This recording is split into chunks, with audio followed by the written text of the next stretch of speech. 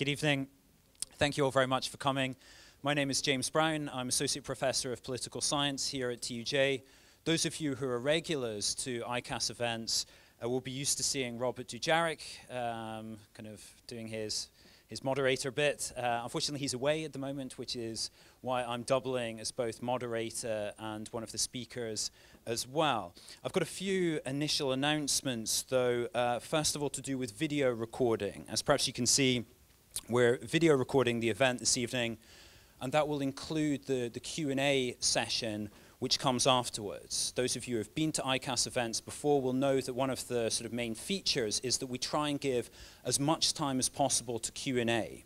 So I just need to let you know that if you are going to ask a question, then you should use the microphone which is in the center there, and that's if you're willing to be on camera. If you don't want to be on camera, in that case, we'd ask you to ask your questions from your seats. Okay, so that's one of the initial things. Also, I'm told that I should pass on to make sure that your phones are on silent mode, and also a note about the capacity of the Wi-Fi. The Wi-Fi capacity on campus is limited. We would appreciate if you would avoid unnecessary Wi-Fi usage during the event. Of course, you shouldn't be using your phones during the presentations anyway. But so that's all of the initial things that I needed to mention. So I am now going to introduce our first speaker, and we're delighted to have Anna Kireeva with us here. She is Associate Professor at Moscow State University of International Affairs, that's MGIMO, the university associated with the Russian Ministry of Foreign Affairs, and she's going to be speaking on Russia's approach to security on the Korean Peninsula. So there'll be 3 presentations in total, each about 20 minutes, and then over to Q&A. Good evening, everyone. I'm very happy to be here, and thank you, James, for having me here, for inviting me. Maybe I will start a little bit from a couple of words on overall Russia's East Asian policy. So the role of the Korean Peninsula in Russia's East Asian policy, why does it really matter? Russia's position on North Korean nuclear and missile program, and on security issues on the Korean Peninsula in general. I will also try to cover a little bit about Russia-South Korea concerning this topic, but I think won't have too much time on that, but we'll be happy to answer your questions if interested in Russia-South Korea as well. And finally, how Russia's view, how all these issues on the Korean Peninsula should be settled. So to begin with, if we look at Russia's East Asian policy, we should say that it wasn't launched like 3 or 4 years ago. It's a more long-term strategic dimension of Russia's foreign policy, one of the major, actually, strategic dimensions of Russia's foreign policy. And it is kind of strategic course to diversify relations with different states and with the states of East Asia, which has emerged as the most dynamic region in the world. So it's quite natural that Russia, which perceives itself to be a great power, should have strong positions in the region where it geographically belongs to.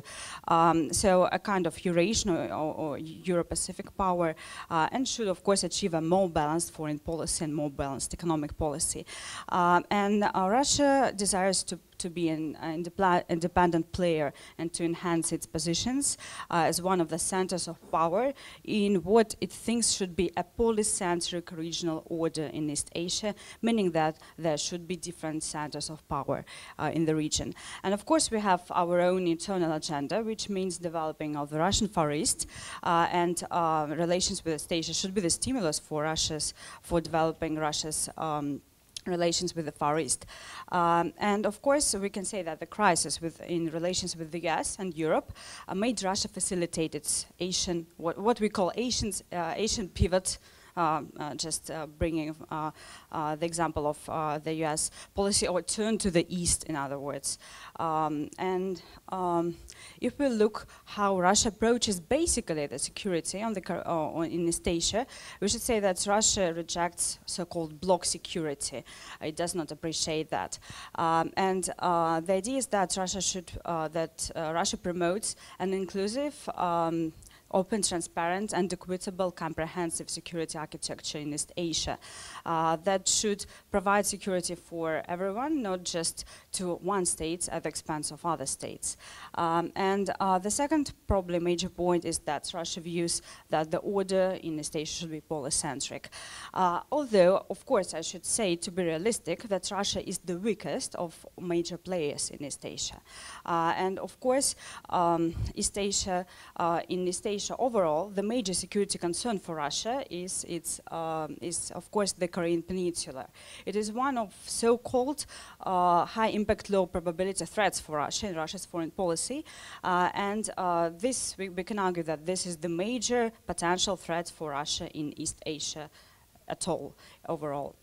And simultaneously, I would argue, it has several dimensions for Russia. One is global, meaning support for non-proliferation and relations with other great powers, first and foremost the US and China. Also regional, economic and security issues, and bilateral, meaning relations with both Koreas.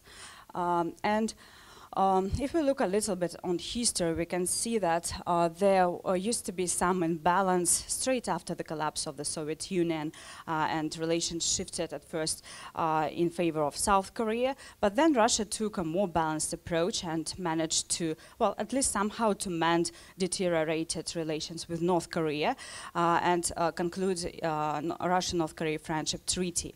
And Russia was a very active participant of six-party talks from 2003 to 2008, and even and gave a lot of proposals. Many of these proposals actually were the foundations of the declarations that were adopted by six-party talks over the North Korean nuclear issue. And Russia also had a group on Northeast Asia security architecture. And in Russia's foreign policy and in its policy in East Asia, that mattered a lot, as Russia saw that it could exercise the so-called honest intermediary role, meaning that it could become an intermediary in major conflicts in East Asia and play a constructive role here. And Russia also advocated trilateral economic projects as one of the means to reduce tensions and de-escalate situation on the Korean Peninsula. Trilateral, including Russia, South Korea, and North Korea. And there are three major projects. One of them has been realized partly, though this is railroad connecting Trans-Siberian Railroad and the Korean Railroad. I will show it later. And the other two only projects not realized at all, gas pipeline and electric power lines from Russia to South Korea through North Korean territory. So of these projects, only this Hassan-Rajin became a reality, connecting Trans-Siberian Station Rajin, Siberian Station Hassan with North Korean Port Rajin, which does not freeze in winter.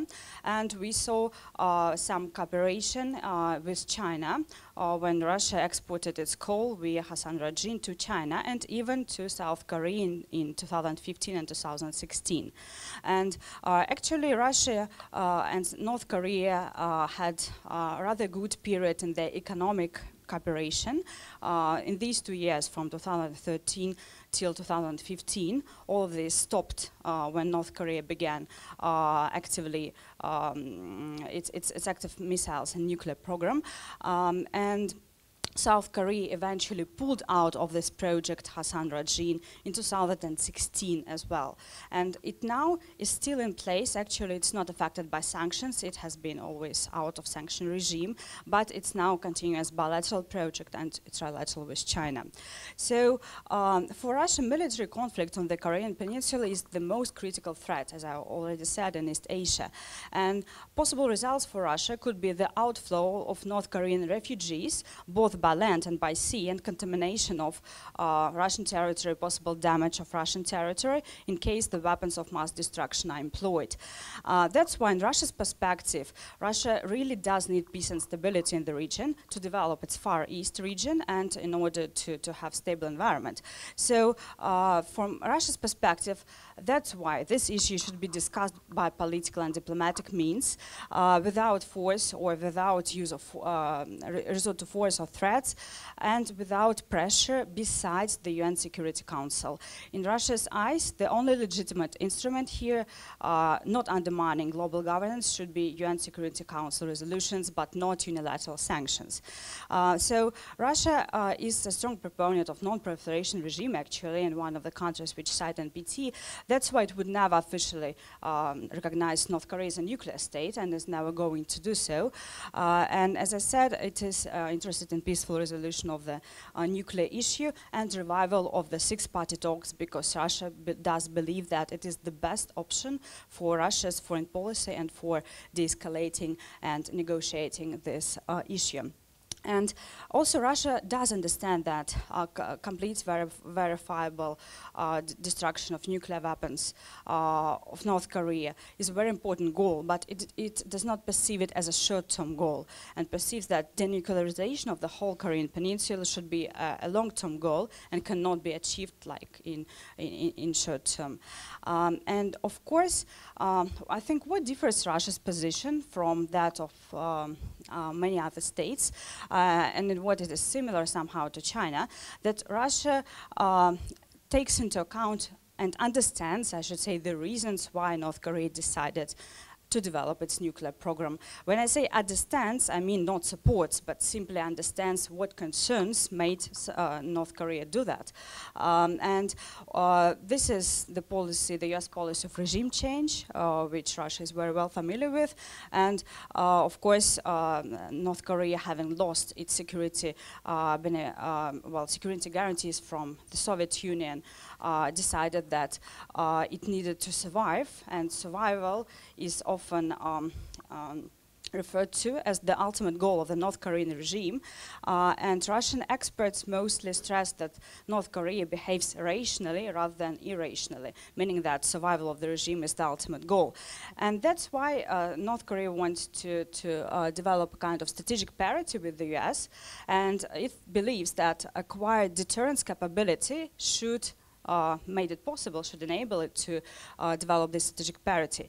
And this should be done by developing ICBM with nuclear warhead that could reach US mainland.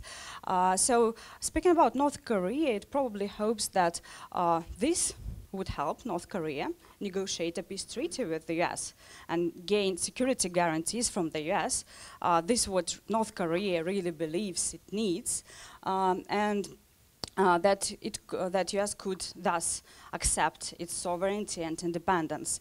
However, of course, Russia notes that North Korea does not actually take any action to alleviate concerns of South Korea and Japan that nuclear weapons could be used as a threat, as a weapon to blackmail them into something. So, and North Korea says that only if US aggressive behavior stops, it could think of the nuclear-free zone of the Korean Peninsula. Of course, I should say that Russia understands very well that North Korean regime is not fully reliable. We have no illusions about that. So we do not like dictatorships. But Russia is suggesting that North Korean concerns should also be taken into consideration if we are to reach any decision, any resolution finally. Because if we do not take any concerns of North Korea, we would never settle this issue.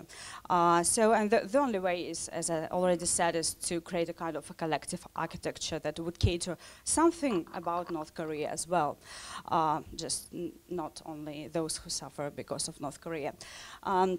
Having said that, I should really stress that Russia does condemn every North Korean nuclear and missile test. Russia understands these concerns, why North Korea decided to do that, but doesn't share North Korean actions. And it opposes that North Korea violates all United Nations Security Council resolutions and supports further sanctions. But to some extent, I should say, Russia does not support economic blockade, full economic blockade, or total oil embargo of import to North Korea. And Russia believes that sanctions are useful because this is the pressure, and North Korea, which violates UN sanctions, should be punished. This is true, but at the same time, it should make North Korea think about engagement and make North Korea think about abandoning its provocative behavior. And Moscow also seems very skeptical that only sanctions and only pressure would work. In the eyes of the government, sanctions, if they are further taken so that it would be a de facto blockade, it would not happen. It would not help settle the issue. And Russia is also worried about possible humanitarian concerns that the population, North Korean population, will suffer because of these sanctions. And that, well, and generally, of course, as you may know, Russia is not happy about sanctions in general as a foreign policy tool. It has its reasons. Well, of course, in this regard, Russia is critical of unilateral sanctions. For example, especially US sanctions besides the UN Security Council resolutions. However, Russia supported all the sanctions in these 2 years, 2016 and 17, despite the fact that Russia's own economic interests actually suffered because of the sanctions and suffered a lot. For example, Russia will have to deport North Korean labor from the Far East, and there is about 32,000 North Koreans working in the Far East. And this is of very much importance because the Far East is heavily underpopulated. Only 6 million people live there. We're trying to develop these territories, but we don't have labor force. But we have to deport North Koreans. If you look at South Korea and the reason why Russia thinks South Korea is an important partner, there are two main factors, I should say. First, of course, cooperation with South Korea, unlike the North, well, can promote modernization of Russia and development, high-tech development, and especially of the Far East. And the second, Russia does believe that South Korea can contribute also to the peaceful resolution of the Korean Peninsula issue. I probably will have to touch only just a brief things about South Korea. As I said, in general, Russia believes that South-North dialogue is very important to settling the issue on the Korean Peninsula, and that without South-North dialogue, we would never be able to do that. So it should be part of the issue. And Russia welcomed the so-called liberal decade of South Korea's foreign policy and did not share the same views with conservatives. And South Korea is Russia's third Asian trading partner. 2016 trade turnover was, a mistake, I'm sorry, $15 billion. But this was a drop from 2014 when it was 28, and now it is restoring. We still don't have statistics of last year, but probably it will be about more than $25 billion. And South Korea is number 10 Russian trading partner. Russia is number 13 South Korea's trading partner. And there is a lot of investment. However, we do have problems like unbalanced trade structure with South Korea. We mostly sell energy and processed goods in exchange for manufactured goods and goods with higher added value. Couple of words about THAAD, I should say. Russia expressed its concern about THAAD deployment, just not because THAAD is threatening Russia directly. This is a difference with China in this regard. The X radar, which THAAD employs, does not cover Russian nuclear potential or Russian missile launchers. But Russia believes that this is a kind of a disproportionate measure, and it further it undermines strategic balance in the region, and that Russia, well, and China probably should take other steps in order to restore it, and only further aggravates security, provoking North Korea.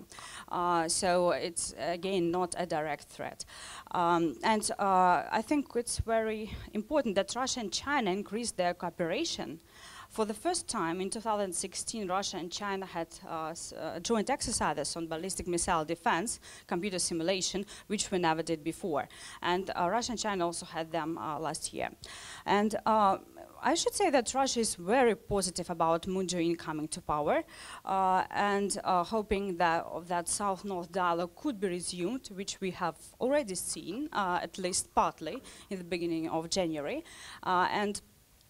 There was a huge meeting between Putin and Moon Jae-in when Moon Jae-in visited the East Economic Forum. And of course, we could see that there is a convergence of Russia's East Asian policy and South Korea's new Northern policy and 9 bridges of cooperation which Moon Jae-in proposed in order to enhance relations with Russia. And as I said, Russia welcomes South-North dialogue. However, we have got this factor, the US factor. Of course, it's very important for Russia, and Russia regards the US, that US actions are also provoking instability instead of stabilizing the situation, especially under President Trump. Well, his rhetorics, I think, is undoubtedly provoking the situation, escalating the situation. And also the difference is that Russian experts mostly believe that that there is no easy military solution, that US won't be able to destroy nuclear weapons by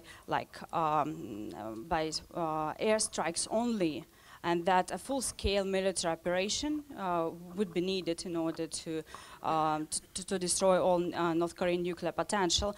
And this, again, could turn into a full-scale war with just a human catastrophe for South Korea and probably Japan.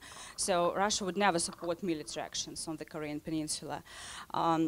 And as I said, Russia also opposes US sanctioning Russian companies. The Congress statements that Congress and the US should even inspect Russian ports in the Far East if they comply with the sanctions.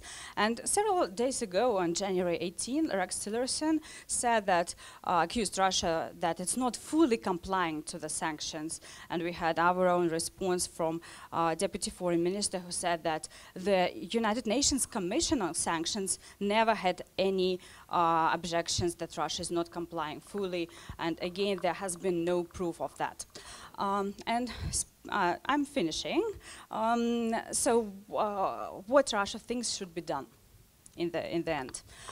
It may seem a little bit unrealistic to you, I don't know, but most Russian experts and our government believes that this is the only way forward.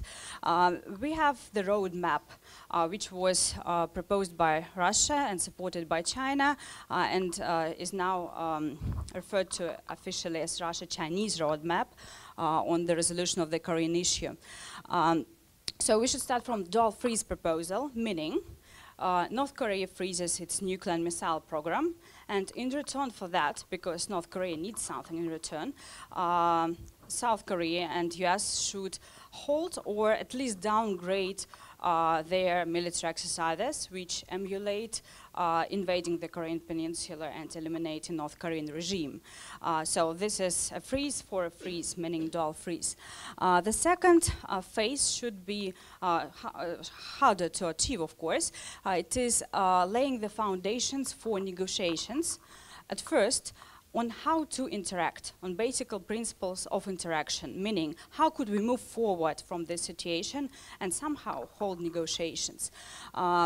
It should be bilateral, both, and multilateral. And bilateral should include US, North Korea, because as I said previously, North Korea ultimately needs US guarantees of non-interference. It doesn't want guarantees from any other country, only from US, and South-North dialogue, of course.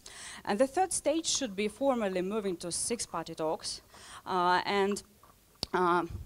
then settling this issue through a long-term, probably negotiation process, which would include denuclearization, some security guarantees for North Korea, and an ultimate goal of establishing a collective security system. I will not touch on Russia and China, but this is the very last. So Russia proposes that it should act as a mediator or an honest intermediary on the Korean issue, because Russia now holds a unique role in this case. North Korea takes rather negative stance towards China since 2013, and well, because it sees China meddling into its affairs, and that's why North Korea has been showing, well, a little bit more positive stance towards Russia nowadays than towards China. Russia has got working level relations with North Korea, meaning that it's working level, it's not high level actually. But as I said, Russia understands and has no illusions that the regime, North Korean regime, can be fully trusted, and that's why there are certain limits in Russia's engaging North Korea. And the major thing is that our trade is very, very small. Opposing to China, Russia does not have real leverage how to deal with North Korea, because our trade turnover, if you can see on the slide, is less than $100 billion. It's not big, and China accounts for about 90% of external trade. Russia also does not have high-level summits with North Koreans. We don't. That's why, of course, our instruments are limited here, and we don't have we cannot wield economic pressure like China can, for example. And Russia, of course, would prefer status quo with positive dynamics, all in all. And of course, I should say that Russia insists on six-party talks, so that Russia itself could also be somehow present, so that this matter is not negotiated, for example, only by US and China bilaterally. This is also important for Russia. And I should say that Russia is very unlikely to be directly involved into the hostilities, into any contingency if it takes place. So, and of course, what is of utmost concern to Russia is possible negative consequences for non-proliferation, a global dimension, and a potential domino effect if South Korea and Japan could develop nuclear weapons or could later acquire ballistic missile defense, which is already happening. So this is a huge concern to Russia. And Russian experts also say that we should have different solutions, at least for now, for missile and nuclear programs. In short term, it is very important to arrest specifically missile program, because, as I said, denuclearization could only be viable as a long-term goal, and we should propose different scenarios. Missile program is very important now, until North Korea has reached its full potential of its ICBMs. So that nothing happens with this. And it's important to de-escalate and downgrade aggressive rhetoric. I guess this is all. Thank you so much.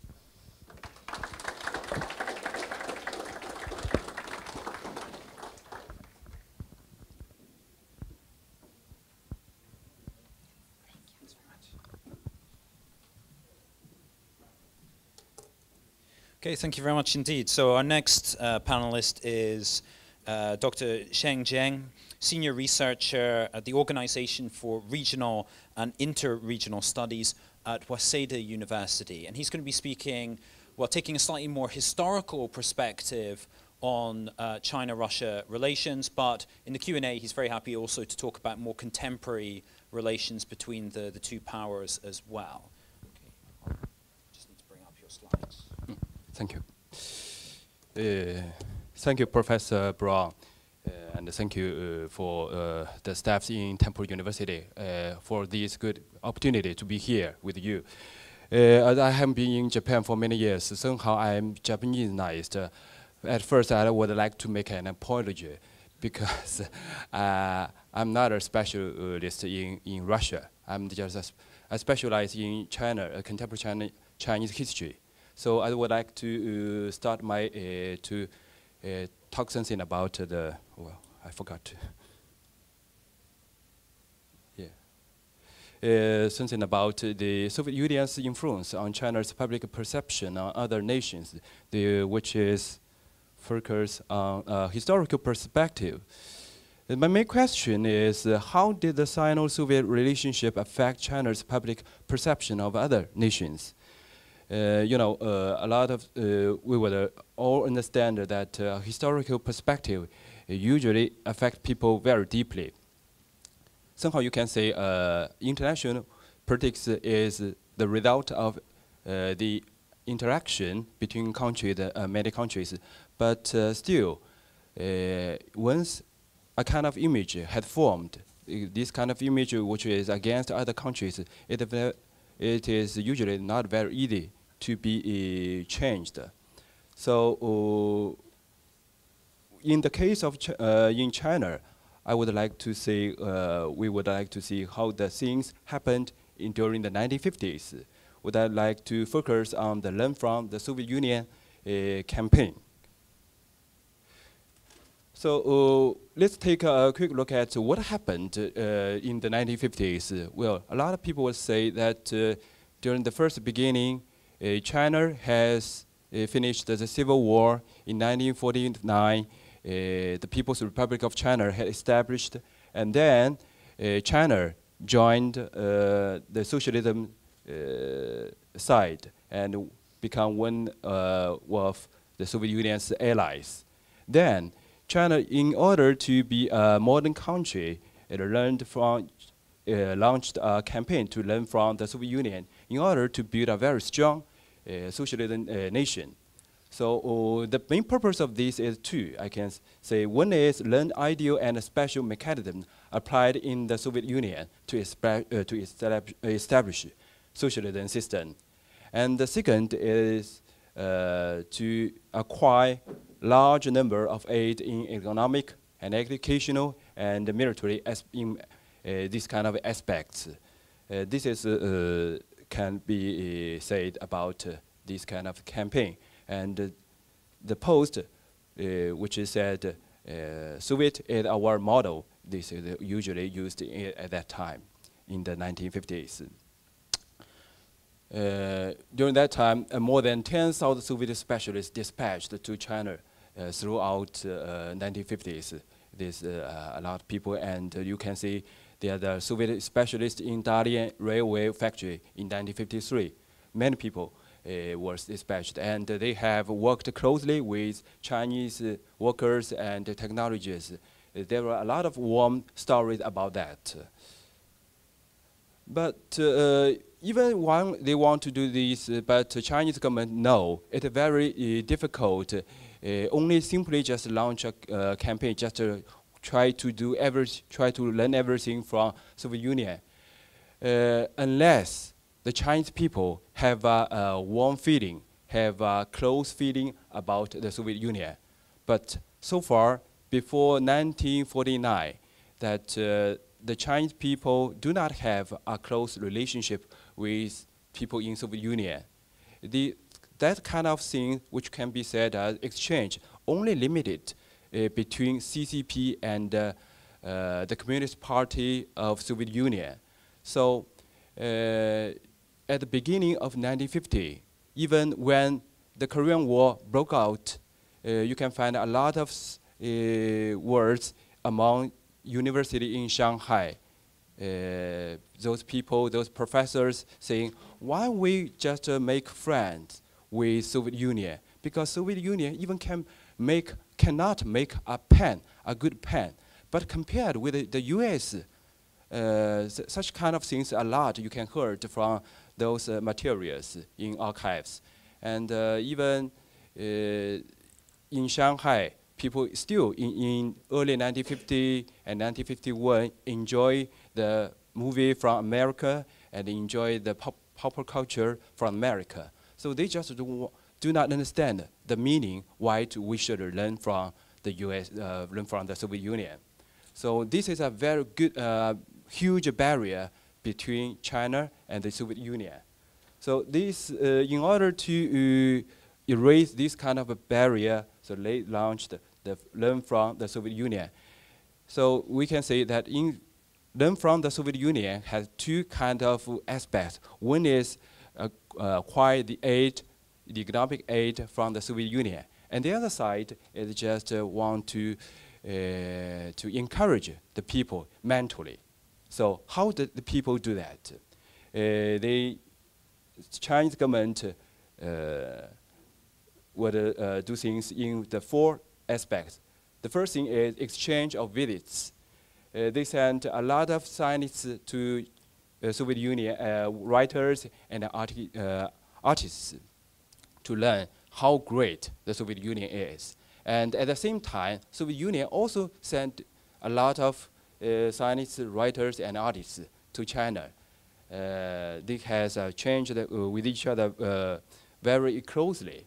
And this also you can find many warm stories about that. I think warm it should be coded. And the second, maybe some of you have read the novels, which one is How the Steel Was Tempered.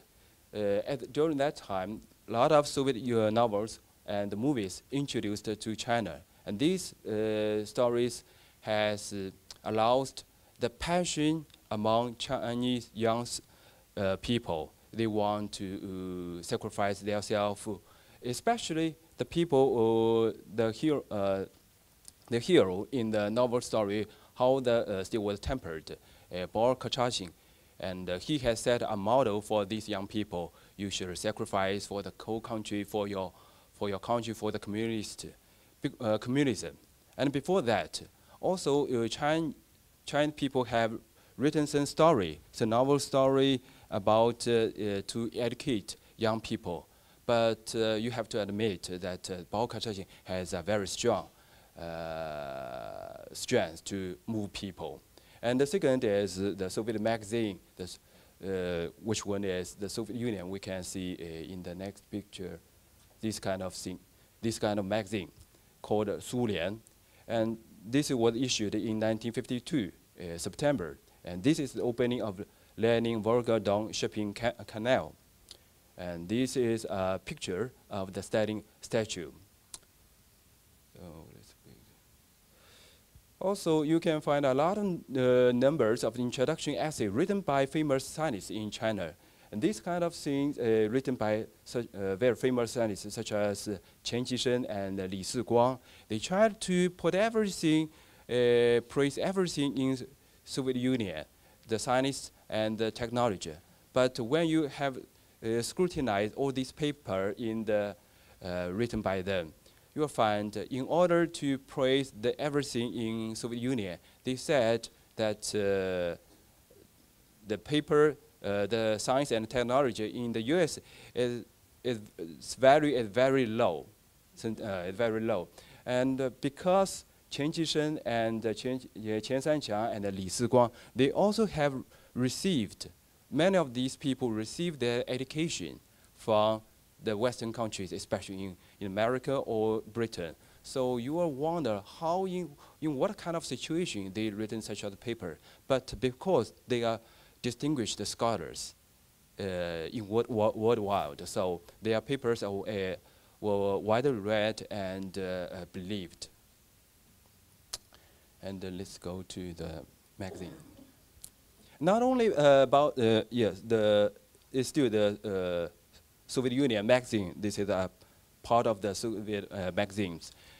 In this kind of magazine, the Soviet, the people, the editor want to convince all the people in China that the people in Soviet Union lead a very good life. You can see from these pictures, a man that driving his private car in Moscow to a suburb to enjoy his weekend. It was issued in 1952. And you can see another picture. It's very good in his own private car. But you know, in Shanghai, which now is called as the first top-class international city by Shanghainese nowadays. But in 1953, there are only 4,000 cars under the traffic bureau in Shanghai to support the public service. So to own a private car is very, very hard to imagine. So if the Chinese people, you can imagine what kind of strong impact is received from this kind of magazine. So all of these pictures, all of these posters repeat again and again, day and again. So a lot of people would say in Chinese from the bottom of their heart, 苏联的今天就是我们的明天. Means the Soviet Union today will be our tomorrow. Something like that. But, well, it seems that all of these have been very successful because even nowadays, my mother, my father learned their Russia during 1950s, and when I was a child, I remember when my mother was in a very good mood, she will sing some Russia songs where she learned when she was young. It was always keep me very curious because I know that China and the Soviet Union split just in the early 1960s. But why do my mother still sing such songs and in a very good mood? Seems very enjoy that moment. I have also looked at many people at my mother's age. You can say that their feeling about the Soviet Union is not fake. They're true. They like the Soviet Union. Something you can call as a nostalgia emotion, but it's real and it does exist in their heart. So well, this always bother me, and I want to think why these kind of things happen. Well, maybe you can say two things about this. One is this kind of learn from the Soviet Union greatly assisted to improve the Soviet Union's image among Chinese people. This is for sure. But however, as I said, it did not save the Sino-Soviet relationship from split. When Mao Zedong and Khrushchev, they split, they say goodbye to each other. Nobody, especially the numerous normal people, could not do anything to prevent this. They just say, oh, what happened? And they have to receive the reality. So how to see these kind of things? And as I have written some paper on the learn from Soviet Union during the 1950s, well, you can see that there are such kind of campaign was carried out the nationwide, and it continued for nearly 10 years. So if I'm allowed, I'm given 1 hour, I can share a lot of stories with you. It's very amazing, something like that. But still, with scrutinize these kind of stories, you will see that there are very strong instruction from the CCP leadership. And that is say, this is something top down, not from the bottom, really, the normal people did not volunteer to join it, and they did not do it independently. And at the same time, this kind of launch was carried out in a closed environment without information from outside. So, just as introduced earlier, the famous scientists, they introduced the great achievements in the Soviet Union, but without introduce anything, which is now happening in the US, in the Britain. So people would like say to believe all the things they heard is the truth. And this such kind of things repeated day after day, they were, and eventually they become the reality. And also the Chinese intellectuals' cooperation in building Soviet good image. This is the famous, the well-known something, lexical system, and the suppression of genetics, because this is denied. At first, in 1950s, it was welcomed in Chinese society, but later, it also had been denied. Things like that. Well, let's go back to the first beginning, what I had, my question. What kind of influence had these kind of things affected Chinese people? We can say that this kind of learn from Soviet Union is the first time of the wholesale importation of another society's organizational and ideological blueprint. Even tried to, before 1950, when China tried to westernize, they learned from the US, but not so thoroughly, you can imagine. And because they have invaded from, by the Japanese, the Chinese people have a feeling very nervous about the other, the foreign outsider. So this is the first time, and this is the last time that China tried to embrace the influence from outside thoroughly, totally, in each aspect, but it failed. So a lot of people feel very frustrated. As the picture, this is a page of a young people diary in 1950s. I followed these people's picture, this diary. Many people in China, many people studies on this period. They just focused how great, how kind of influence, such as the novel had influenced the Chinese people. They try to analyze, focus on analyzing the influence of the novels or the economic aid. But how do the normal people see what happened during through the 10 years? There are not so many materials. So these days I'm just focusing see on the diaries, and it's not such a simple thing. At the first beginning, so many young people, they just refused to accept the influence of the Soviet Union as the reading I have referred to before. And gradually, day by day, they have accepted. But at the end, all of them seem to be a lie. So they are greatly frustrated, and then it comes to the last conclusion.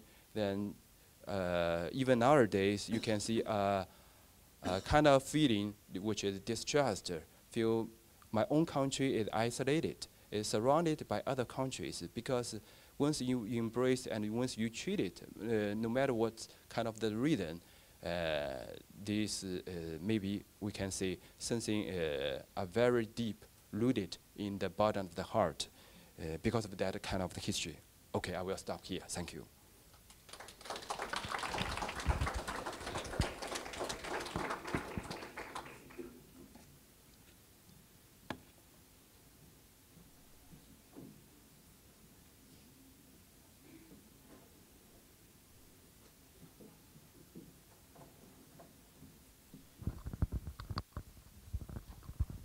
Okay, thank you very much. I think so interesting to hear about that earlier period of Sino-Soviet friendship at a time when, again, there was so much talk about the closeness of relations between Beijing and Moscow. Although perhaps this time round, it seems to be perhaps more top-down rather than more sort of grassroots. Okay, so last and certainly least, I'm going to be speaking about Japan's relations with Russia in 2018. I do have some slides, hopefully, there. But to start off with, I think many of you will know that Prime Minister Abe has made it a real priority of his to push forward relations with Russia, and this has been really quite consistent, especially since 2016 when he introduced his new approach to relations with Russia, also announcing an 8-point economic cooperation plan.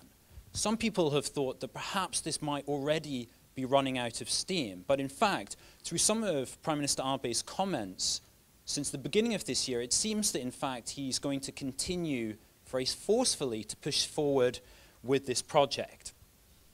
Now, there are two particular quotes, which I'm hoping will appear any moment now, which highlighted this. Now, first of all, Prime Minister Abe has spoken about 2018 as being his year of action, the year in which the plans that were set out in previous times, especially related to the election, hooray, so will actually come into effect. So here's the quotation itself at the top here. This year is the year of putting our plans into execution.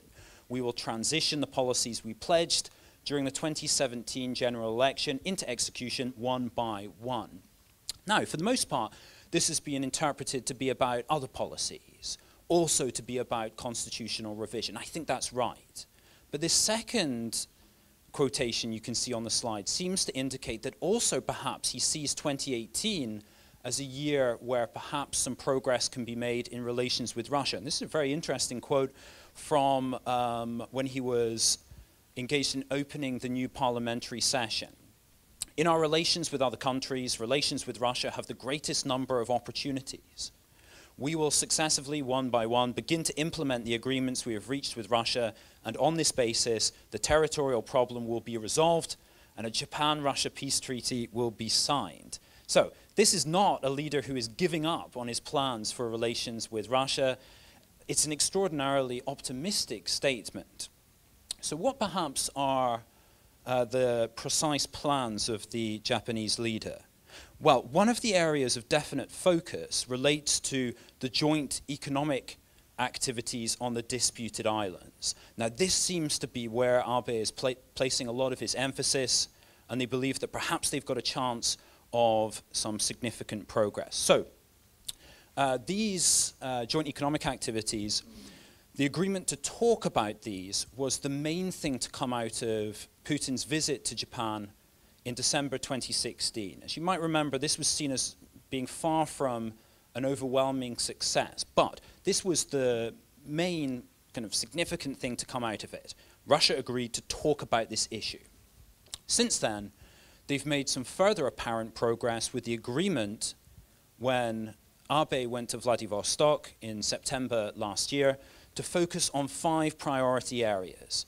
It's to do with aquaculture, greenhouse vegetable cultivation, tourism, wind power, and garbage volume reduction measures. Always a sexy topic. The content of these is less important than the arrangements which would be required for them to take place. These are important because of their symbolic significance, not because of what they actually involve. And the reason why this is so significant is because the Japanese side have placed as a precondition that these activities would have to take place under a special legal framework which would not contradict Japan's claims to sovereignty over the islands. So they would have to come up with some special legal mechanism which would mean that it wasn't contradictory to Japan's claims. So that essentially means that they would have to take place outside of the normal framework of Russian law. So if they can get agreement on this, it means that Russia would be seen to have made a concession on the issue of sovereignty.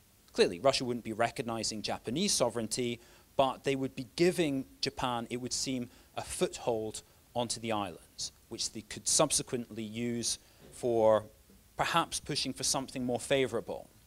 In addition, this would enable the return of a Japanese presence to the islands in a kind of semi-permanent way for the first time in many, many decades. And again, this could, they think, perhaps be a first stage towards something more significant. The picture you've got there relates to a joint survey visit which took place, 2 of these took place last year, and that's the one which occurred during the summer, when they were looking at potential sites for these projects. So it seems to be moving forward. And some of this is my guesswork, but it seems that there are potential hopes for a number of additional steps forward this year. Next month, there are talks which are going to take place at a deputy foreign minister level, and to try and work out the specific contents of these projects and also the logistical issues involved, which I think involves this most important legal question. I've also highlighted there that the Russian presidential election is obviously coming up in March, specifically March the 18th, and this is seen as relevant also because there are hopes from some on the Japanese side that after the election of Putin, as we're all expecting, during his final term, he might be willing to be a bit more open to compromise on this issue. That at least is the hope. Okay, so Putin's re-elected, we'll expect, unless there's a rather kind of surprising shift. Putin's re-elected, and then they go forward with a meeting of the foreign ministers in Japan. I put actually foreign ministers there instead of Lavrov and Kono because there's a rumor, and it is only a rumor, that Lavrov might be replaced after the election. But I heard it from one of your colleagues, actually. So, that's a possibility. That's in the spring, and that's paving the way for an expected visit by Abe to Russia in May. Now, each year, as well as the Eastern Economic Forum held in Vladivostok, Russia holds its main sort of economic forum in St. Petersburg. And each year, for the last 3 years, I think, they've had like a special country which is identified as their special sort of guest. And this year, it's Japan. And so Prime Minister Abe has been invited to attend that event in St. Petersburg, and it's going to be followed, it seems, by him attending the opening ceremony at the Bolshoi Ballet of the Japan-Russia Crossroads Year. There's not really a good term for it in English, but it's the year of Japan in Russia, year of Russia in Japan. And then it's also expected that perhaps Putin would visit Japan next year in May. There's also the G20 in Japan next year, and so Putin might be expected to visit that.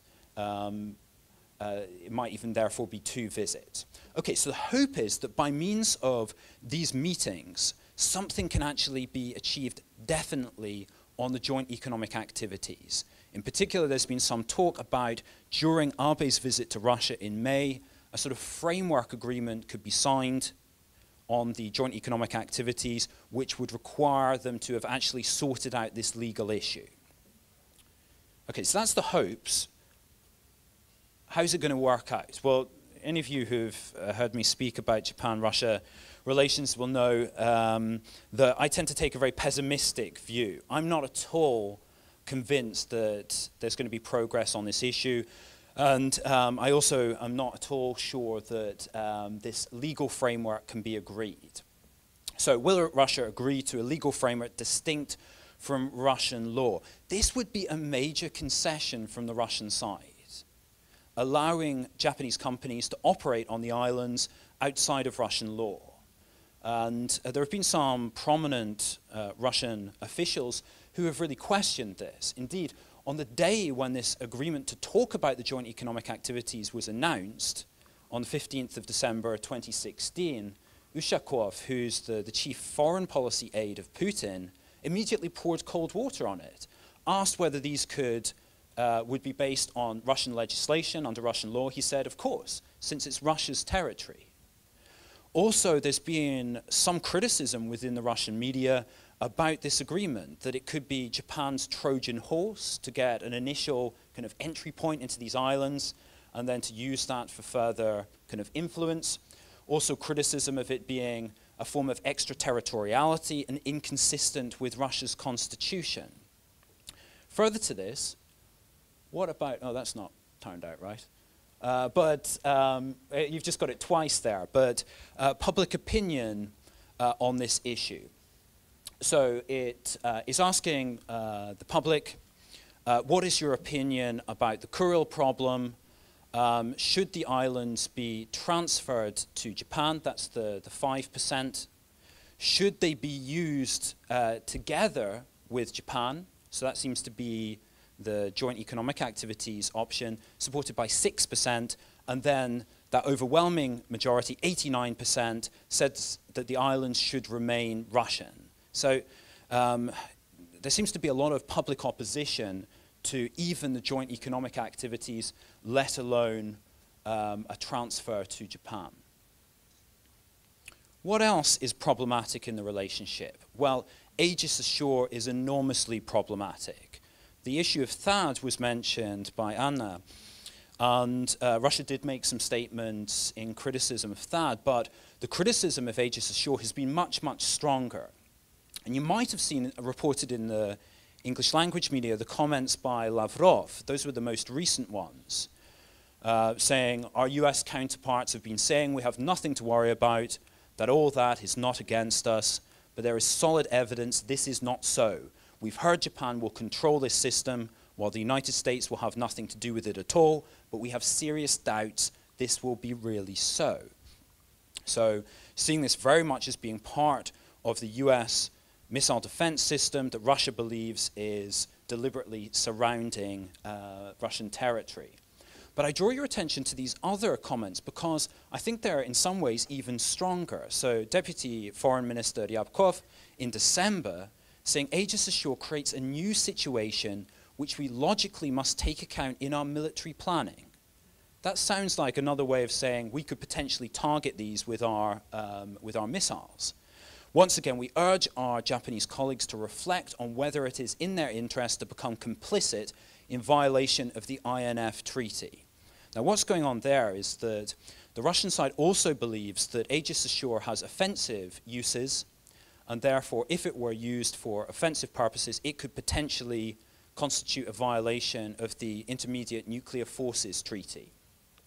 And then also the Ministry of Foreign Affairs spokeswoman Zakharova, who always has a lively turn of phrase, she says, actions like these are in direct contradiction to the priority of building military and political trust between Russia and Japan, and unfortunately will impact in a negative way on the whole atmosphere in bilateral relations, including negotiations over the peace treaty problem.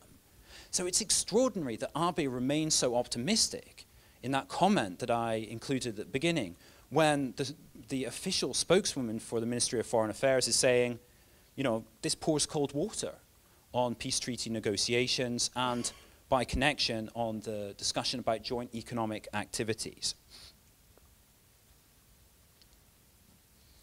Also, on the Russian side, a lot of attention has gone to some recent comments by Defense Minister Onodera.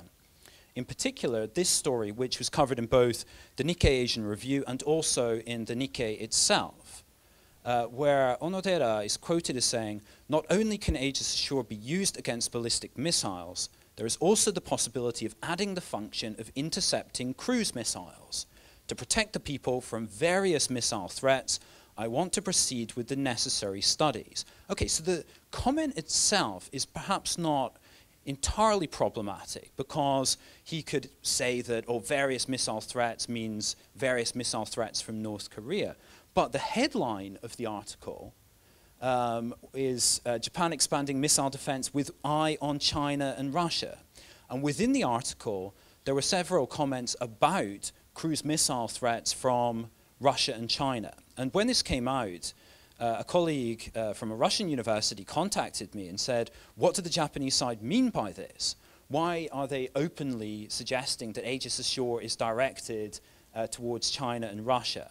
So I'm not entirely sure how to interpret this story. It could be that it's simply that Mr. Onodera's intentions were entirely different and that the story was reported in a different way than was intended. But that certainly is another way in which Aegis Ashore has really caused some anger from the Russian side. Okay, and this is my final slide now, which is just a broader point about the territorial dispute. One of the reasons why I've always taken a pessimistic view about the chances of Japan getting a deal is because I think that the status quo seems to favor Russia so much. Russia, as you know, administers all of the islands at present. And also, whilst that situation remains the case, there is an incentive for, well, at least a leader like Prime Minister Abe, to pursue closer political and economic ties with Russia in an attempt to create dynamism in the relationship, to have the hope that that would ultimately lead to some sort of breakthrough. If the islands issue were actually resolved, would that interest be maintained from the Japanese side? I think you could say that there would be a fair chance that perhaps it wouldn't. There is the hope, however, that Russia would be persuaded by the desire to finally get a peace treaty. But actually, from my reading of the comments of Russian officials and what Russian academics say on this, there's no great priority from the Russian side. They're not really that bothered about a peace treaty. That the main reason why there is limited Japanese investment within Russia is not because of the absence of the peace treaty, it's rather because of issues to do with the economic climate and also, in part, I suppose, the consequence of the US's difficult relations with Russia. So overall, despite Prime Minister Abe's enormous enthusiasm, his willingness to continue with this policy, I think that 2018, like previous years, will feature a number of disappointments for the Japanese side. Okay, thank you very much.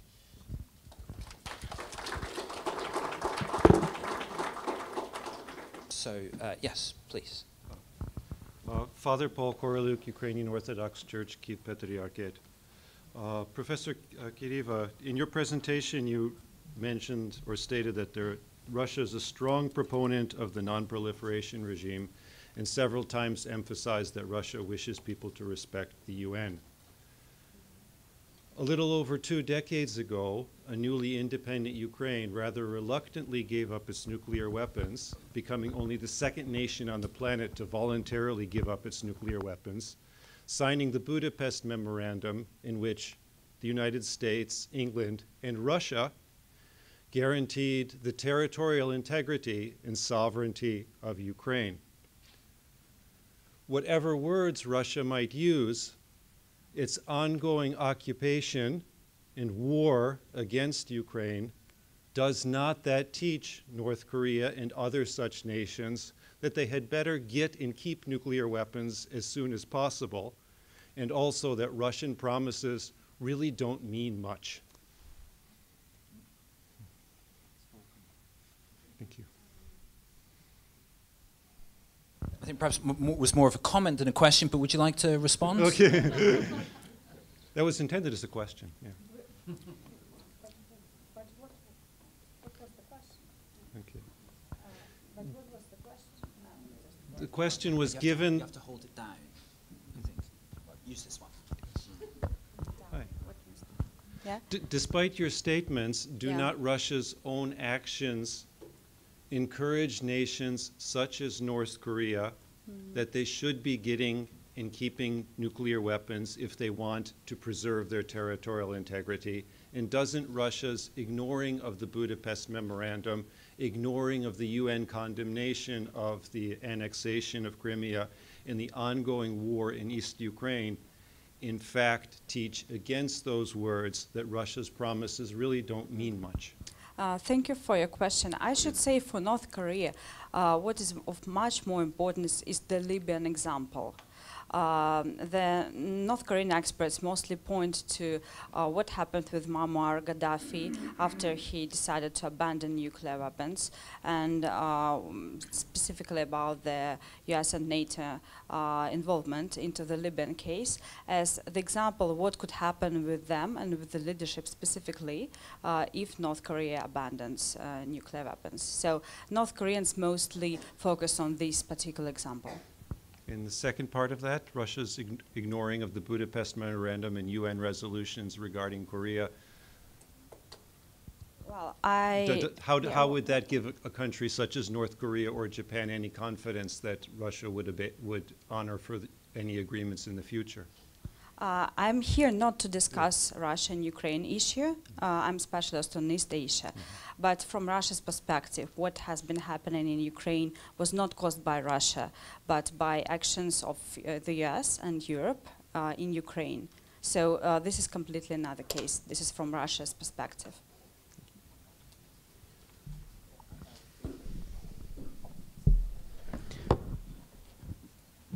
Yeah. My name is Martin Kölling. I'm a journalist from Germany, and I cover North Korea from time to time. One issue in your presentation, and maybe also the other can comment on it, is basically the perception of the North Korean motivation to develop nuclear weapons. China and Russia emphasize the deterrence, the deterrent aspect. But if you look a bit closer on North Korean propaganda, this is merely a kind of tactical issue. What do you think about, isn't the one strategic goal for nuclear weapons that is always mentioned in North Korea itself, to use basically the increased military power to drive the United States out of from the Korean Peninsula and unify Korea under North Korean leadership? And if this is the strategic goal, and it is missing in the Russian, basically, in the Russian analysis of the situation, what does it mean for? Isn't that a serious lack in the analysis? And do you think that Russia needs a different approach to solve the issue on the Korean Peninsula? Thank you very much for your question. I should divide the answer into several parts. Russia's experts mostly, who communicate mostly with North Koreans, say that what North Korea wants to achieve is deterrence, meaning that they want to prevent the regime change. And especially the leadership and Kim Jong-un want to have the regime in place.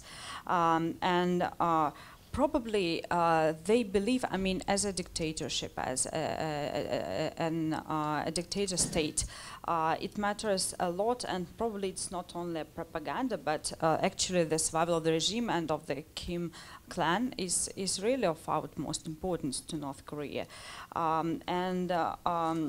As you mentioned, Russian experts do agree that North Korea doesn't really know what to do with these nuclear weapons arsenal and with this nuclear weapons stock that it has been developing. Meaning that if you have nuclear weapons, you need at least to clarify what are your intentions. And we cannot really see that North Koreans have clarified, for example, that they are not going to threaten forceful unification of the peninsula, just that what you said. Most Russian experts, well, at least the mainstream of Russian experts, of Russian Korean experts, believe that North Korea is extremely highly unlikely to attack first. North Korean leadership doesn't want to commit suicide. And it would be a suicide. I mean, for North Korea, if North Korea attacks, for example, South Korea, it would be a suicide anyway for North Korean leadership. So probably it won't attack first. The other problem is that there could be a spiral of hostile actions and aggressive rhetorics, which could lead into, I don't know, several or some contingencies, which could be something that could be interpreted by North Korea as endangering its regime, and North Korea could answer somehow more provocative than it usually does, and the US could interpret it as hostile military action, and some military action could start actually because of that. This is concerned by most Russian experts as one of the probable scenarios, one of the difficult scenarios that can happen and could turn into hostile actions. Actually, it is, well, rather unlikely that North Korea would do some, would invade South Korea using nuclear weapons. I guess most Russian experts believe that it is rather unlikely, because just as I previously mentioned, after that North Korean regime would survive for how long, for how many hours or days after that. So probably it's not North Korea that would first do some things. However, as I said, there is a threat of maybe blackmail or just these threats, and well, we need to deal with these threats somehow, and as I mentioned, Russia believes that we should negotiate and well, engage North Korea as well, not only put pressure on it. Thank you for your question. I'm afraid I'm not qualified to answer your question because I'm not, well, actually there are a lot of conflicts, especially in Xinjiang, because of the occupation of the Russia and Soviet Union at that time. How about the Chinese learn from?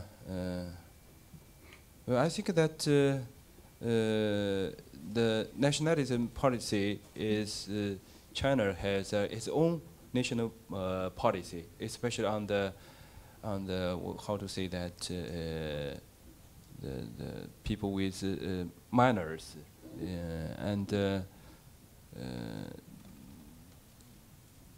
in Soviet Union, as I know that in Soviet Union tried to unify all of the people to try to let them learn Russians, but in China, people would like to to aid, to support these people in Xinjiang and in other areas, and they tried very hard to. But somehow, because the limited information, I just do not know much things about what had happened there now there. But in the late 1980s, so many Chinese scholars, they try to reflect. They want to learn the lesson from the collapse of the Soviet Union. So maybe the people in China don't think the national policy on this ethnic policy is not a successful example for China. Yeah, thank you. Thanks very much, Bob. Back to the fast bowling then. So, yes, sir, please. Hello. Excuse me. My name is Alan Hulse, and I'm a tourist visiting and happy to be here today. I have a question about the 1951 San Francisco Treaty. Probably my question is directed to Professor Brown. In the 1951 San Francisco Treaty, Japan relinquished its claims to Sakhalin from the 50th parallel south and the Kireeva Islands. And Japan has always maintained that it never meant Hopodiodo as part of that relinquishment in the treaty. Relinquishing this territory was clearly in the interest of the Soviet Union, as its military was already there by the time of the signing of the treaty, and the United States had no way of filling a vacuum in that territory. Presumably it was taken by the Russians physically, militarily, to create a buffer zone against northern encroachment from the United States. At whose behest was that inclusion in the treaty for Japan to relinquish those territories, if it were clearly in the benefit of the Russians, who never signed that treaty anyway? That's my question. Thank you. So you have to mention the Yalta Declaration, because in the Yalta Declaration, in return for entering the war against Japan, the Soviet Union was promised Sakhalin and the Kuril Islands. So for that reason, the San Francisco Treaty, even though it seemingly deliberately didn't define the Kuril Islands, it was influenced in its structure, in what was included by the Yalta Declaration. Now, from the Japanese side, as you suggested, despite the fact that it says that Japan relinquishes all claim to the Kuril Islands, they hold the position that the 4 disputed islands are not part of the Kuril chain. In fact, they are a separate geographical entity, which, as you say, is known as the Northern Territories. Now, in my view, that's one of the weakest parts of Japan's claim, that it seems to be a post hoc way of getting out of the difficulty of the San Francisco peace treaty. You can also mention, though, that since the Soviet Union didn't sign it, since it's never mentioned to whom the islands are relinquished, perhaps that does strengthen Japan's case a little bit, but it is definitely problematic for the Japanese claim, especially because there are Japanese officials who have said around that time, and it's not just one case, that the 2 larger of the islands are part of the Kuril chain. So, as I say, I think that's a serious weakness in Japan's territorial claim. Thank you. I'm Jasper Edman from Stottsbus University, and my question is for Professor Kireeva. Thank you for outlining Russia's stance on the North Korean situation.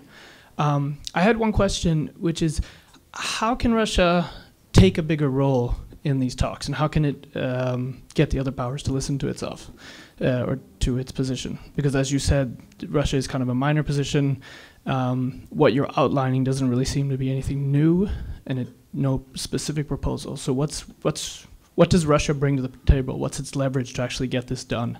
The one thing that I could think of is perhaps the Kuril Islands, which Professor Brown mentioned, but Professor Brown seemed to think that that was not really an option. So I'm wondering, how can actually Russia get this done?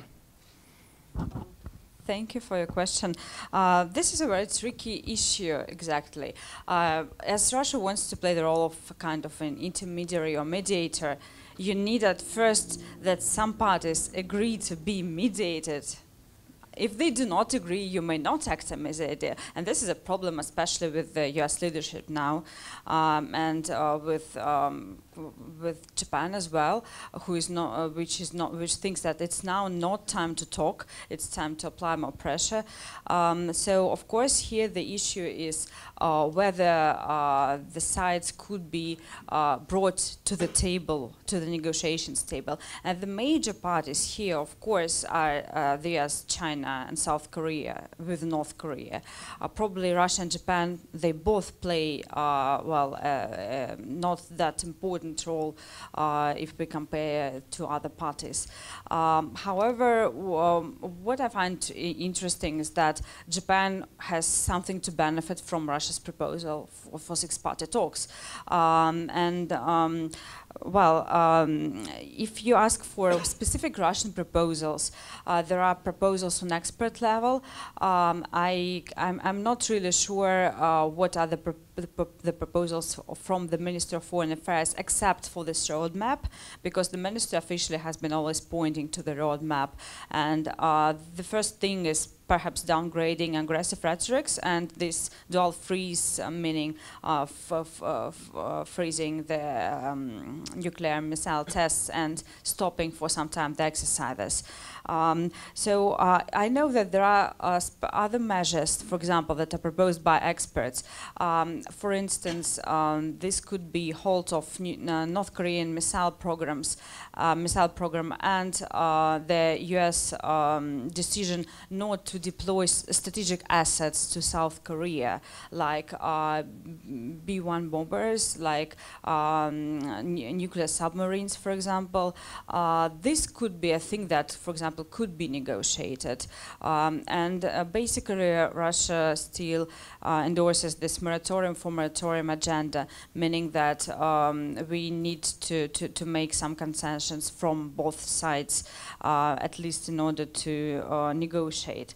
And of course, if the U.S. is not willing to have talks, because what North Koreans want is direct talks with the U.S. anyway, it's very unlikely that Russia could play such a mediator role. However, the potential here could be that if U.S. tries to negotiate bilaterally with North Korea and finds that it's very difficult objectively to negotiate anything, then a mediator could be a good idea. And Russia now is a unique position that North Korea would better work with Russia than with China, probably, over this issue, because North Koreans more appreciate that Russia could act as this kind of honest intermediary, meaning taking into consideration at least partly North Korean concerns as well. But of course, unless all the other parties do not want to talk, and North Koreans, we may not actually enforce them. That's why South-North Korean dialogue is seen very positively and could be a start for something, at least if the Olympics takes place, if North Korea participates. And for this time, the exercise, the South Korean-US exercises, are postponed till the end of the Olympics at least. It could be a window of opportunity. Okay, thank you.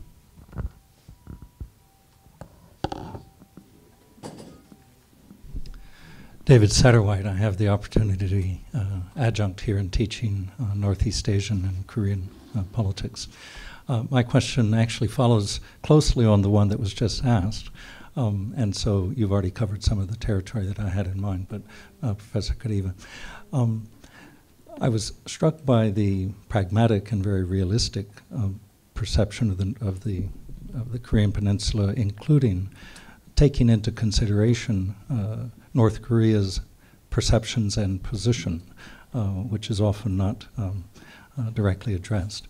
And that leads me to point out something of the irony, you might say, or the paradigm of United Nations sanctions. The sanctions were to prevent the nuclearization or now to enforce the denuclearization of the North Korean programs, both missiles and nuclear weapons. The logic, of course, is that further sanctions and sanctions and sanctions have to be applied until the ultimate objective. But President Putin has also pointed out it's very unlikely that North Korea will accept those, and they would prefer, I think he said, to eat grass than to give up the nuclear weapons. The presumption of United Nations sanctions that that Russia also agrees to is that there is hostile intent by North Korea. But the logic that you've also described, taking into consideration the reasons that North Korea has developed a nuclear program and a missile capability, possibly ICBM and miniaturization, the logic is that it's a deterrent force. I happen to believe that it is indeed deterrent, and it would take longer to go into great detail. But there seems to be something of a quandary. Russia voting on behalf of, yes, very, sorry, I'll make it quick. Russia, on the one hand, very much voting with the United Nations sanctions, yet not wishing to see a destabilization and regime change and the vacuum that would create, and yet needing to propose the point of view from the North Koreans that indeed this is a deterrent force. I'm just asking for some way to solve the dilemma between these two somewhat contradictory positions. Sorry that was not articulated very clearly. But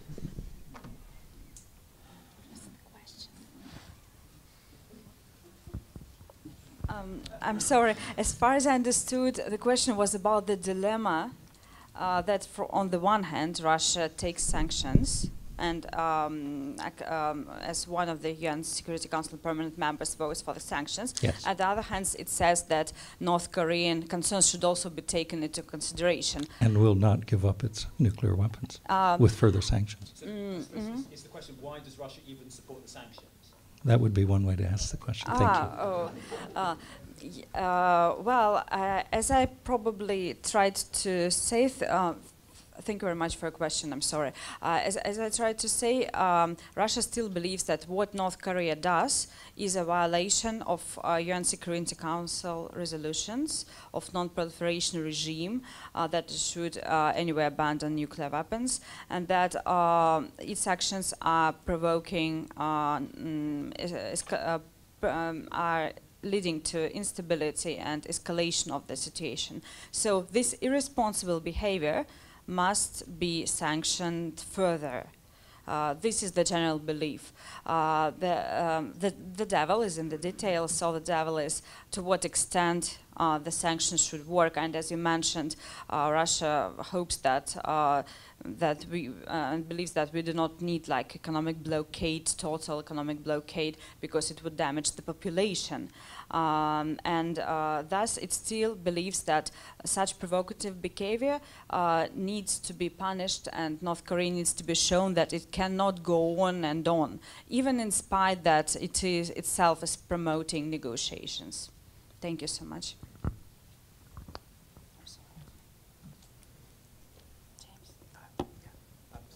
Hi, my name is David Litt. I'm a professor at Keio University up the street, but I don't follow this area closely except as a private citizen. This is a question about the Northern Territories again, or the Southern Kuril Islands, I guess depending on your perspective. It seemed to me before there was a meeting, I think Putin-Abe meeting, maybe it was late 2016, around that time, maybe it's when they set up that framework.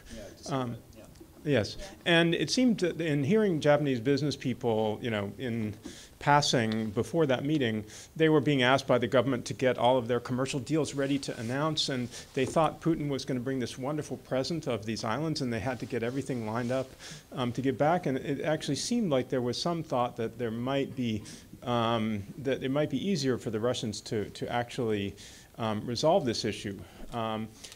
Based on what you said, that was a very unrealistic expectation, and in fact it was dashed at that meeting. And I guess my question is, looking that 90% of the Russian public opposes a major concession on the islands, well, we also have heard that in the United States, something like 78 or 80% of the American public supports a resolution of the so-called dreamer immigration issue, but a lot of people don't think it's worth shutting down the government to get that resolution. Is this an issue like that in Russia where there's unanimity but people don't care that much about it, and so there's some flexibility for Putin, if he wants to, and he gets something in return, to trade it away? Or is it like in Japan, where I sense the right wing and the won't support a deal at all? Thank you very much. Perhaps I'll take that first, and then if you want to add a comment as well. My perception of it is that it's not a major issue most of the time in Russia because there's not believed to be any real danger that they're going to be transferred to Japan. If, however, that became a serious possibility, and during the 90s there were some concerns that that would happen, then I think you really would see some serious opposition from the Russian side. I mean, would that be your take on it? If I may add, I agree with this, and I should mention probably that Russia's perspective is another perspective. I mean, from Russia's perspective, the problem has been that the relations have deteriorated for several years after the Ukrainian crisis, and that the climate and the climate of the relations is not favorable, and a peace treaty and resolution of the territorial issue is rather a difficult thing, and there have been negotiations already for a long time, and still there is a huge difference in positions, and in order to make compromises, because I mean Russia cannot accept Japanese position fully, Japan cannot accept Russian position, so actually in order to solve that we need to make some compromise, and we could do that only creating a favorable, I mean completely another atmosphere of the relations from what we had just when Abe started all this and his new approach to Russia in May 2016. And from Russia's perspective, it is not that economic, creating this favorable atmosphere and favorable climate is not a thing that can be done in a year or half a year. It would take a much longer time in order to do that. It would be very strange to see Russia compromising while Japan on the other side adopted some sanctions. So, I mean, there should be much more vigorous economic contacts from the both sides, better security and political cooperation as well. So, and in these more favorable circumstances, both of us could actually think of some compromise.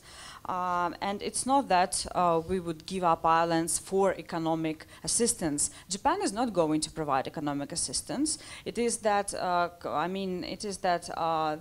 business is looking for some contracts, counterparts in Russia is being stimulated, but it means that it's purely economic basis. If it's not profitable model, Japan business is not going to invest anyway. So possibly from Russia's perspective, the approach itself that Russia would compromise if given a lot of investment is fault. So the approach must be that we need to build up rigorous economic cooperation and security political cooperation, and on that ground we could actually do something with peace treaty and this territorial issue. I'm sorry. Okay, thank you. So we've got not that much time left and several questions, so let's make sure to keep them short and keep them as actual questions rather than comments. Jonathan. I'll do my best, Professor Brown. All right, my name is Jonathan Fryermuth. I'm a senior here at TUJ. Thank you to all three speakers for the illuminating perspectives and presentations. I guess I have two questions, but I'll start with a statement. So at the beginning of Professor Kireeva's presentation, she highlighted that in the immediate term, the situation on the Korean Peninsula is the biggest issue which Russia is facing in East Asia. But in my opinion, over the longer term, actually it's China's rise that is going to become a bigger and bigger issue that Russia will have to deal with. So I would like to ask Professor Kireeva if what do you think is the likelihood, in your opinion, of in the next 10 or 20 years of a future Sino-Russo split, like a second Sino-Russo split? And maybe Professor Cheng can also contribute a little bit on that too, from maybe the Chinese perspective of how it could possibly happen, because as you noted in your presentation, it was a decade of building up good relations and then quickly spiraling downwards. And then for Professor Brown, if that potentiality is likely, is it not crazy to think that Prime Minister Abe is factoring in worse relations with China and Russia in the future, so currying more favorable relations with Russia now, if that likelihood should happen, would actually make it better for Russia to kind of use Japan to play off China in the future if they create favorable relations right now. Thank you. Will you start, or do you want me to start? No, please. Thank you for your question. On China's rise, I will try to answer a short way, though it's a question for, I don't know, a separate conference, maybe, or several conferences. It's at the same time an opportunity and a challenge for Russia. I mean, it's for everybody, including Japan. So if it is likely to see a Russia-China split, it is not very likely, I should say. The major question is if the current level of Russia-China, well, political and especially security cooperation persists, if the Russia and China move to get more together, perhaps even towards a quasi-alliance or an alliance, or will it be as it is, or will the two sides grow more independent of each other and not closer but rather further? I think this is the major question. And from Russia's perspective, we do really need stable and good relations with China, and there are a lot of reasons, like polycentric world order, that we enjoy support from each other, at least partly vis-a-vis the West, that we cannot be truly encircled if we do not support the other powers which work against each other, and many other things that make China really a very important partner for Russia. And the longest border of Russia, and so few people living in the Far East, 6 million, and more than 300 million people living in the neighboring provinces of China. All this is a huge factor. But however, I don't really think that unless Russia-US confrontation moves to something much, much bigger, that Russia would like to make an alliance with China, because Russia is anyway not interested in supporting China's hegemony in East Asia, and moving into alliance would make Russia into an equal subordinate position, which is not also in Russia's interest. Cheng's going to make some comments. Could there be a Russian-Chinese split again? I'm not sure. What do you want to ask for me with your question? Maybe. I'm not good at predict what the Chinese government would behave on this matter, but one thing could be say that so far the Chinese people would take the problem, the North Korea problem, as a very lifeline for China, because they think the territory is the line is the North Korea. But in recent years, many Chinese people thinking have changed.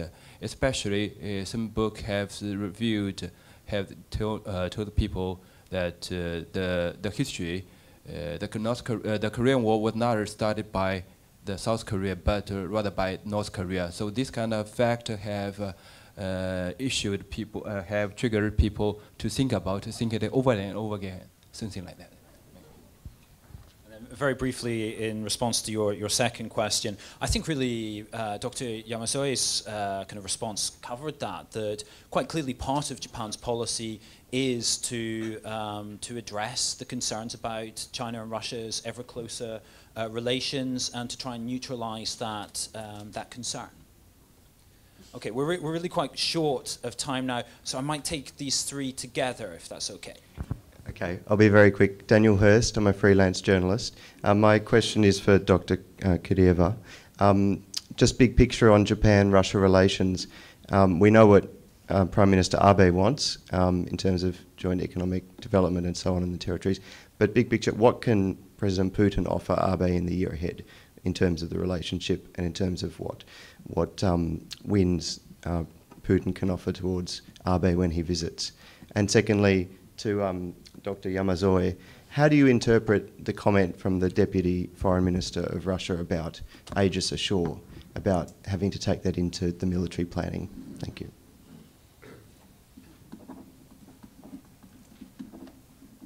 Siegfried Giedel, journalist from Germany. What about why is it the distrust between China and Russia? Is there still some unresolved territorial issues, or why is the distrust between both countries? Lovely, thank you. Kurt Sieber, Austrian Business Council. Mine is very short. It's more a verification than a question. In Professor Kireeva's presentation, the trade between Russia and North Korea was indicated as 76.8 billion. Million. Yeah, okay, you answered the question, yes, thank you. Thank you. Actually, there are no territory problems nowadays between Russia and China. But since the split between the Soviet Union and China, of course, China would like to make a lot of stories to against the Soviet Union. So this kind of stories, a lot of stories, and this has rooted a very bad image. And this maybe can say one of the results of the distrust. Thank you. Very shortly, what can Putin offer Abe when Abe visits Moscow, right? And this is I would also like to know what can Putin offer, but if I may speculate a bit, actually this could be joint economic activities if we have any consensus on the legal framework, which is a tricky thing, as James mentioned. I do agree with that because Russia is highly unlikely to agree on anything not on under Russian jurisdiction. Perhaps the next thing could be a more robust security and political cooperation. We have already resumed 2+2 dialogue, foreign ministers and defense ministers. We could upgrade our exercises, and then there could be dialogue on the ministerial level between the ministers of defense and further political dialogue, perhaps. And also, as James already mentioned, this year is when it's Russia's year in Japan and Japan's year in Russia. And a huge task that Russia needs to do is improve Russia's image in Japan, which is rather negative, I should say. So this could be public diplomacy, which should really work, and this is the thing that we are supposed to do this year at least. As for territorial issues, I think that joint economic activity is high on the agenda now. I think it is the highest thing that our ministers are working now. And if I may add on sources of distrust, just by naming them, because we don't have time. Of course, we have territorial issue resolved officially. There are different sources of distrust, like what are strategic intentions of China in East Asia especially, and how does China see how Russia could fit into East Asia. I think this also needs more discussion. Of course, connecting the Belt and Road Initiative, or One Belt, One Road, and Eurasian Economic Union. What could be the forms of practical connection of these projects? And if Russia, if Chinese actions would really, and if China really would like to take Russia on board with some multilateral projects rather than act bilaterally with Central Asia, for example, what it is really now doing. So is it going to take Russia into this? And how are we going to work on our unbalanced trade structure? About 70-something% is Russia's oil and gas and manufactured goods. So how are we going to turn economic partnership into something more equal? And this is a huge question for Russia as well. Great. Thank you very much indeed. Okay, so two final things in closing. If you didn't receive an email directly from us about this event and you'd like to receive information about future events, please leave your business card in the basket at the front door. We also have, I can see 3 upcoming events, and we'd be delighted to see you again here at ICAS. So thank you very much to our 3 guest speakers, and thank you very much for coming to listen. Thank you.